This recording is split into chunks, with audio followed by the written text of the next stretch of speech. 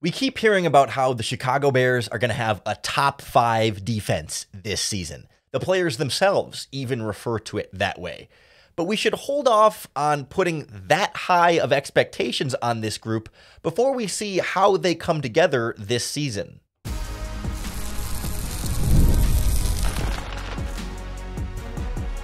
You are Locked On Bears, your daily Chicago Bears podcast.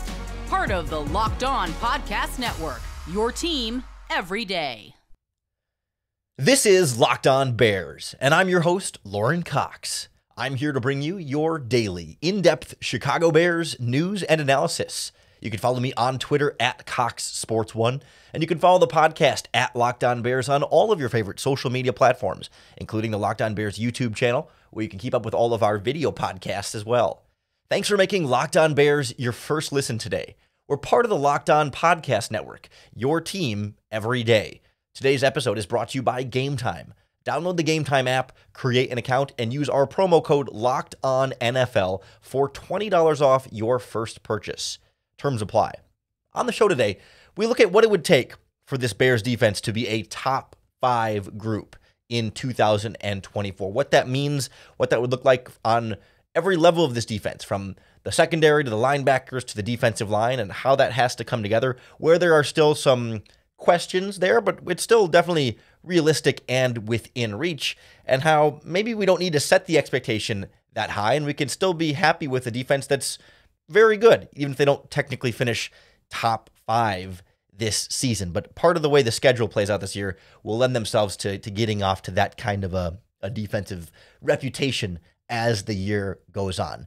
But clearly, when you look at this Chicago Bears defense, we know that the strength is in the back 7, and that's their path to being a top 5 defense, is the linebackers, the cornerbacks, and the safeties generating turnovers, making big plays in the passing game. And of course, like the run defense was already top 5 last season. So you sort of would hope that, given how little has changed in this defense, that if you're bringing back essentially the same kind of group, that a team that was 5th in yards per attempt allowed last season and 1st in rushing yards allowed last season should be able to maintain that kind of level, even if we have some questions about the pass rush that we'll talk about in a little bit here.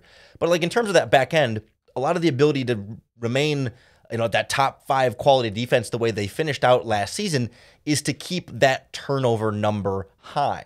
Generally, it's difficult for teams to maintain a high number of turnovers from year to year. That tends to fluctuate quite a bit from year to year. The Bears were tied for the most in terms of interceptions last season in the NFL with 22. And keeping that rolling at number 1 is difficult to do, but you can still remain higher on the spectrum. There's just some luck that sometimes goes into turnovers. But you start to look at like where different Bears players were last year. I think there's room for some guys who didn't have that many interceptions to maybe have a few more, and maybe room for some guys who had quite a few to not necessarily be able to maintain that exact kind of pace, right? So last year, your interception leaders on the Chicago Bears was a 3-way tie with Jalen Johnson, Tyreek Stevenson, and Tremaine Edmonds. All had 4 total interceptions each last season.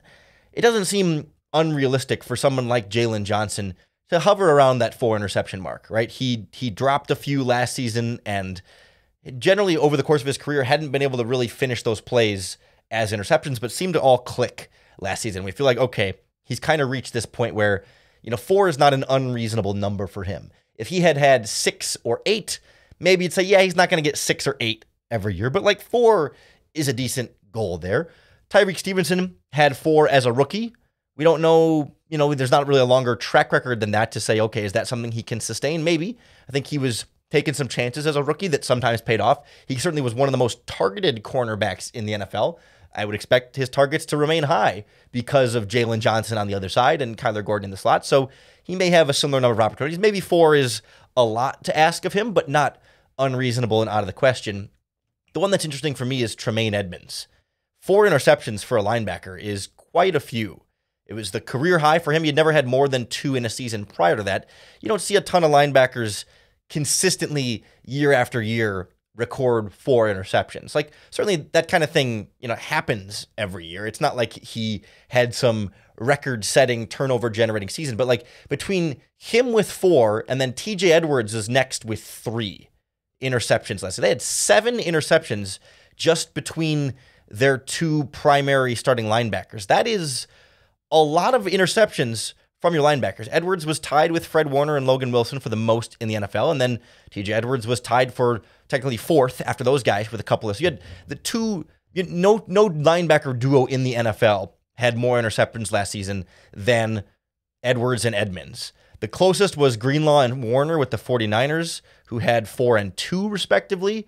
But like that's about it. I mean, it's hard to expect a guy like Edmonds, who never had 4 before this season and never had more than 2 to keep up 4 every year. And Edwards had never had more than 1 in a season and had 3 this year. So you might expect maybe you're not going to get 7 picks from Edmonds and Edwards. Maybe that's 5 between the 2 of them. I mean, again, then the interception number is not the only measuring stick here, but it's just where you go like, okay, but then you can kind of compare. Kyler Gordon had 2 last season. Could you expect more than 2 from him this year if he can stay healthy for a full 17-game season? Perhaps. And both your safeties last season, Brisker and Eddie Jackson, each only had 1.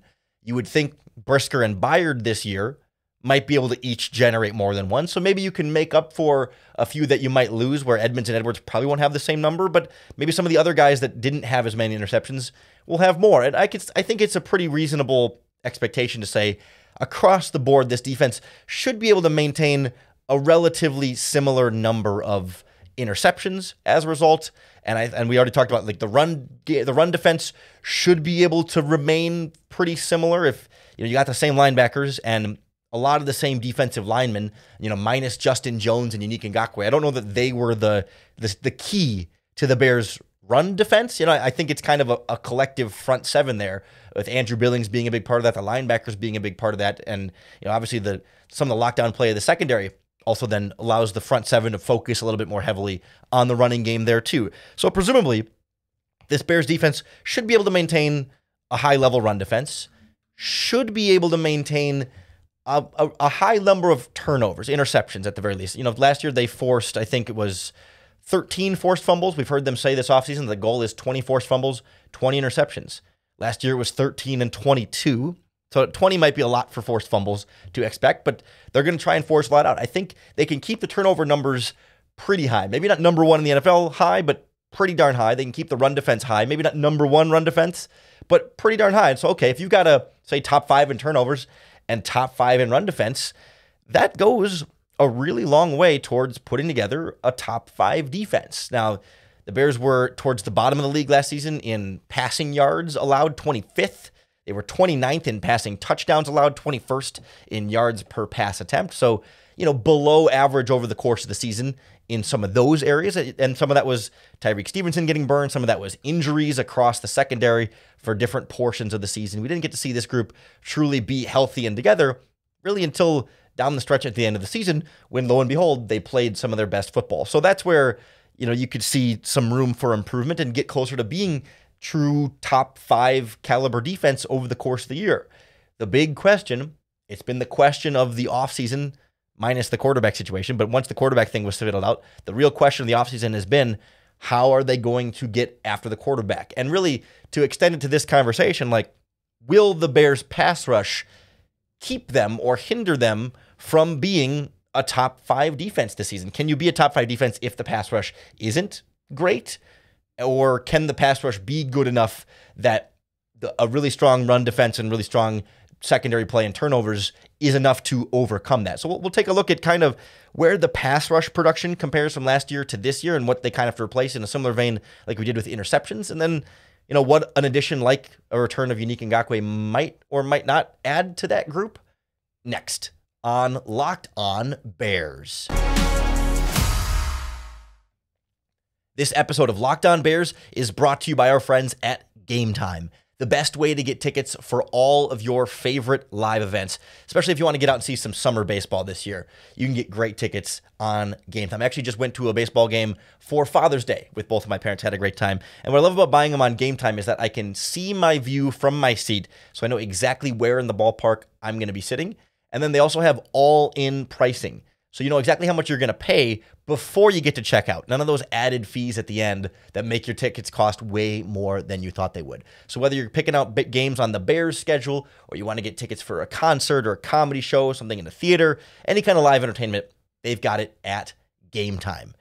I use it all the time myself. I cannot recommend it highly enough. So take the guesswork out of buying tickets with Gametime.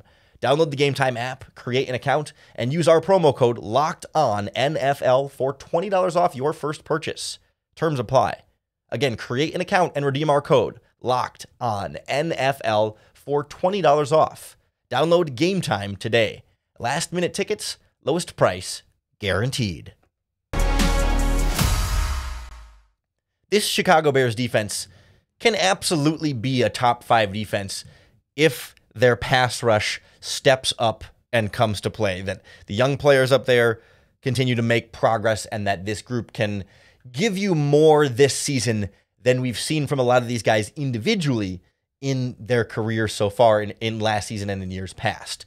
That the capability seems like it's there within DeMarcus Walker, Gervon Dexter, Zach Pickens, Andrew Billings, and of course Montez Sweat to like get you there, but it's going to take a lot from them. And I think back to last season when, until Montez Sweat arrived, the pass rush was underwhelming, lackluster at best. After Montez Sweat arrived, it became, I would say, good enough, but never was it great, but at least was less of a massive liability there. But like you look at where the Bears' sack production came last season, and again, it's not a perfect measurement of pass rush.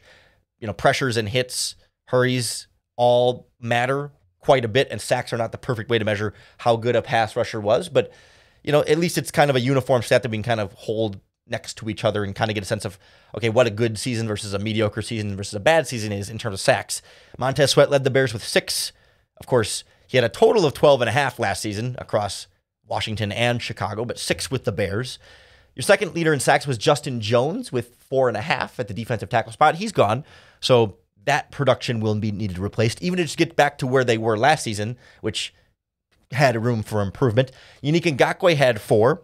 He currently is not a member of the team, so that will need to be replaced in some way, shape, or form. DeMarcus Walker had 3.5. Gervon Dexter had 2.5. TJ Edwards had 2.5 from the linebacker spot.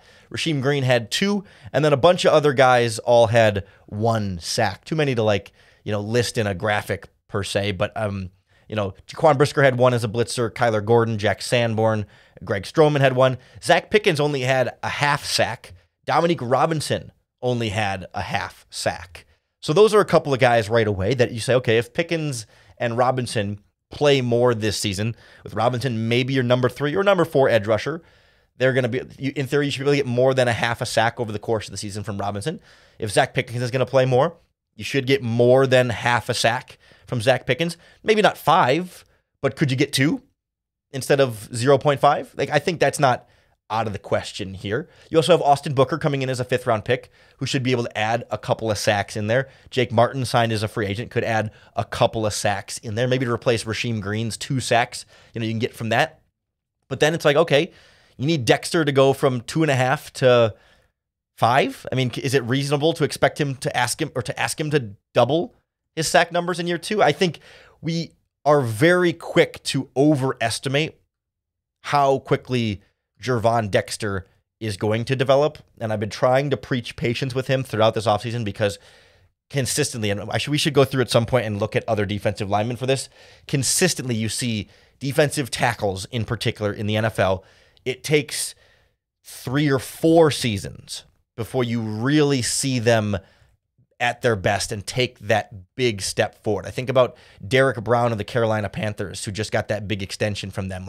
Didn't make the Pro Bowl in year 4, showed a lot of promise for the first couple seasons, but it was 2 sacks, 3 sacks, 1 sack. He's never been a huge sack production guy, but really made his presence a lot more felt this last season in year 4 as he finally kind of adjusts to the speed and the strength and the size of guys in the NFL, and the technique of opposing offensive linemen are just so much better. It's not to say it's going to take Gervon Dexter 4 years to do anything, but to expect that, okay, year 2, he's just going to be a premier pass rushing interior defensive tackle, I think is asking a lot and is less likely. Asking him to go from 2.5 to 4 or 5 sacks isn't out of the question, but to go from 2.5 to 8, I've seen some people throw out, 8 sacks for Dexter this season.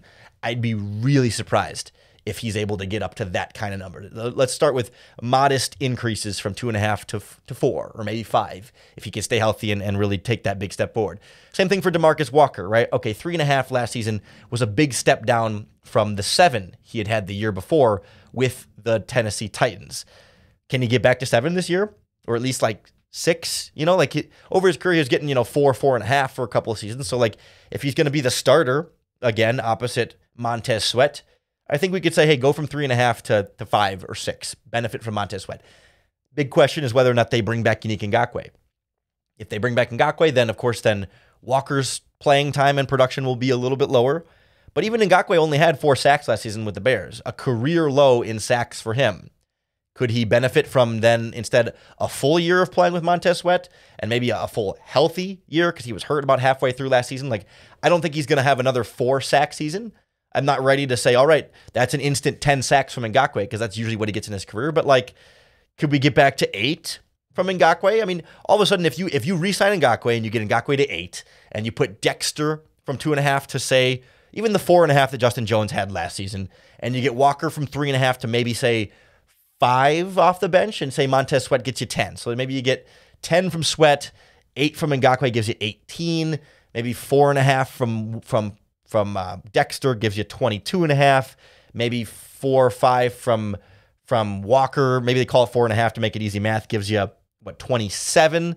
And then the likes of Robinson and Booker and blitzing linebackers and cornerbacks can give you a handful more. And maybe is that a path to getting 30 sacks on this defense? I mean, that feels like a lot. I mean, that feels like very optimistic trying to get things back with guys playing better. But 30 sacks is what the Bears had last season, right? That's not even top 5 pass rush kind of numbers here. That's just, hey, how do we get back to the number of sacks this defense had just a year ago when the pass rush, as we said, not great. I mean, 30 sacks was the second lowest in the NFL last season. And that's with me saying, hey, Ngakoue has a bigger year, Dexter has a bigger year, Walker has a bigger year, and some of these guys off the bench all have, some productive years. That's just to get back to where they were last season. And that's where you get a little bit concerned about whether or not this pass rush will be good enough for this Bears defense to play at a true top 5 level, or is this secondary going to be hung out to dry too often? Can they keep it up for 4 or 5 seconds every passing play where quarterbacks have time to throw against them, have all day in the pocket, and aren't disrupted too much? That's where it feels urgent for the Bears to still address that position in some way, shape, or form between now and training camp. I do also still want to see how the Byard-Brisker safety pairing plays out with both guys having to play more free safety than before. I'm not ready to say that's going to be a reason why they're not any good. It's another thing I want to just make sure is still on our radar too, of it's both of those safeties are going to have to do some different things this season than they have in years past, especially Brisker. And with adjustment comes, room for error or mistakes there. So just another smaller thing to keep an eye on in sort of the backs of our mind. But, all in all, not what's going to keep this defense from being a potential top 5 group. It's the pass rush that has the real question here. And I'm left feeling okay, maybe the pass rush won't be as great as you need it to be a top 5 group, but they can still be a very good defense this season without us having to call them top 5 all off season long when we set the bar so high. But at the same time, their schedule is going to allow them to make a pretty big splash, I think, fairly early on in this year. So we'll kind of look at how to set the right expectations for this Bears defense and how that might play out over the course of the year next on Locked On Bears. This episode of Locked On Bears is brought to you by our friends at FanDuel Sportsbook. Summertime means baseball, and you can bet it all on FanDuel, the number one sportsbook for all of your sports betting needs. Whether you're riding the Chicago Cubs roller coaster right now, it's been a very wild team that can't finish anything. And of course, the White Sox have been a mess too. Or if you just any team across Major League Baseball, you can bet them all at FanDuel. Or you can bet ahead this season on the Chicago Bears, lines for Week 1 against the Titans, odds for Caleb Williams passing yards and Rome Odunze's receiving yards, Coach of the Year, Offensive Rookie of the Year, and more. Right now, new customers get $200 in bonus bets with any winning $5 bet. So you bet $5 on anything. If that bet wins, they're going to add an extra $200 into your account. And that you can bet on any of the above. If it's a sport, you can bet on it at FanDuel. So to get your $200 in bonus bets, visit FanDuel.com/lockedon and add a big win to your summer bucket list. FanDuel, America's #1 sportsbook. We can be excited about how good the Chicago Bears defense can be this season, and we can be hopeful that they can be one of the better defenses in the NFL without having to crown them as a top 5 defense in May and now June, right? Like that's kind of the big thing here is like, do we have to say, hey, top 5 defense on a team that was 7-10 last season and was picking in the top 10 and also the #1 overall pick? Like, it's one thing if you were the San Francisco 49ers and you were just in the Super Bowl with clearly one of the best defenses in football all season long, or you're the Baltimore Ravens that had the #1 ranked defense in terms of points allowed last season and was pretty clearly one of the best defenses in football all season long. Those teams have really earned being like, yeah, we're practicing against a top 5 defense out here. We're a top 5 defense. For the Bears, they certainly played like a top 5 caliber defense over the course of the second half of the season, but that to me doesn't feel like it's enough of an earned pedigree to say, yeah, we're a top 5 defense. Don't mess with us. We're already so great. Like, it doesn't feel like they've earned it well enough yet. And I don't like to put the expectations so high on it right away because, last season they had that great top 5 stretch down the line at the end of the year. But like we talked about a little bit before on the podcast, some of the teams they were doing it against, like it was impressive against the Detroit Lions twice. They were great against a good Lions offense. And like, that's legit. I stand with you there. Like those were some impressive showings, but it was also, they beat up on a bad Panthers team, a Vikings offense with, was it Josh Dobbs at that point, or had they already gone to, some of the other guys? I think it was against Josh Dobbs in that game, but they had Nick Mullins play at some point over the course of the season. Like, it was not a top tier Vikings offense there. A Browns offense with Joe Flacco, a Cardinals offense with Kyler Murray just coming back off of injury and a lot of missing pieces in that group. And then a Falcons offense with, Taylor Heineke, and I think Ritter threw a few passes in that game. But like, there were a lot of bad offenses down that stretch. And then the Green Bay Packers in Week 18 kind of embarrassed you a little bit at times on that. I mean, Jordan Love had some really nice plays in that game, and they couldn't stop Aaron Jones. So it's like, it wasn't like the Bears were an anyway, they weren't like this invincible defense where they never made a mistake over the end of that season. They just had some really good games and a couple of really good games against the Lions offense that was legitimately impressive. Like, I'm not here to take that away from them, but like, can we slow down a little bit on the top 5 stuff? Like the main thing here that will work against me though is that when you look at the start of the Bears schedule this year, it's another relatively light start. I believe I saw a stat somewhere on Twitter, and I don't have the source here to give it proper credit, but the Bears' strength of schedule for the first 10 weeks is the easiest in the NFL. Again, strength of schedule is not a great measurement all the time, but when we talked about this Bears schedule, we know it's a relatively light start over those first half of the season, which is great for Caleb Williams to get maybe a later runway, but also great for this defense to really build up. Like, they're going to play a not great Tennessee Titans team in Week 1. Obviously, the Texans in Week 2 will be a challenge, but you got bad teams on that schedule, bad offenses like the Carolina Panthers, Washington Commanders, Arizona Cardinals, New England Patriots. Like, there's going to be some games there where this defense is really picking up where they left off and making some big plays and building up a lot of that confidence, which is good because then they got to play the 49ers and the Lions and the Packers a bunch over a nice little stretch there.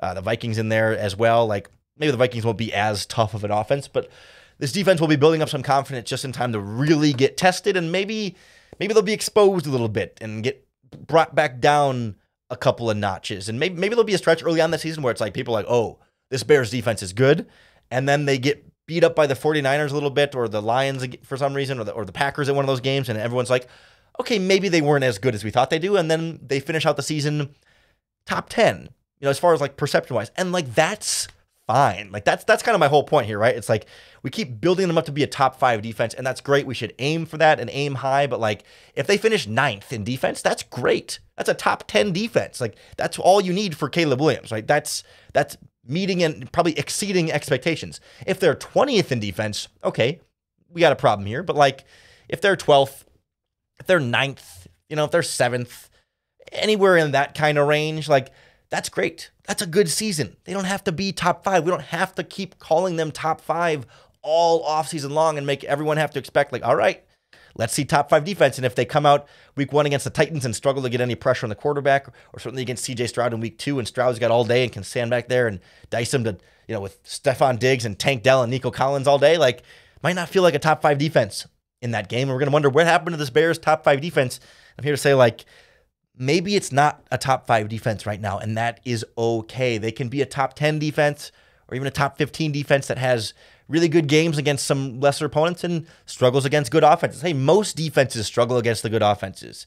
Most defenses are good against bad offenses too, but, like, that's all okay. This defense can be really good, and we can be excited about the defense without having to call them top 5 all offseason long. This is such a top 5 defense that Caleb Williams is practicing against, and they're going to be a top 5 defense with all this talent on the back end. They do have all the talent on the back end, but, like, until we see that talent match on the front end a little bit closer, I'm just weary of calling it and fully investing in it as a top 5 defense. I'd love to know where you think this Bears defense ranks, where they sort of fit in the echelon of defenses in the NFL as they stand right now. Let us know in the comments here on the Locked On Bears YouTube channel, or you can tweet us at Locked On Bears or post in the Locked On Bears Facebook group.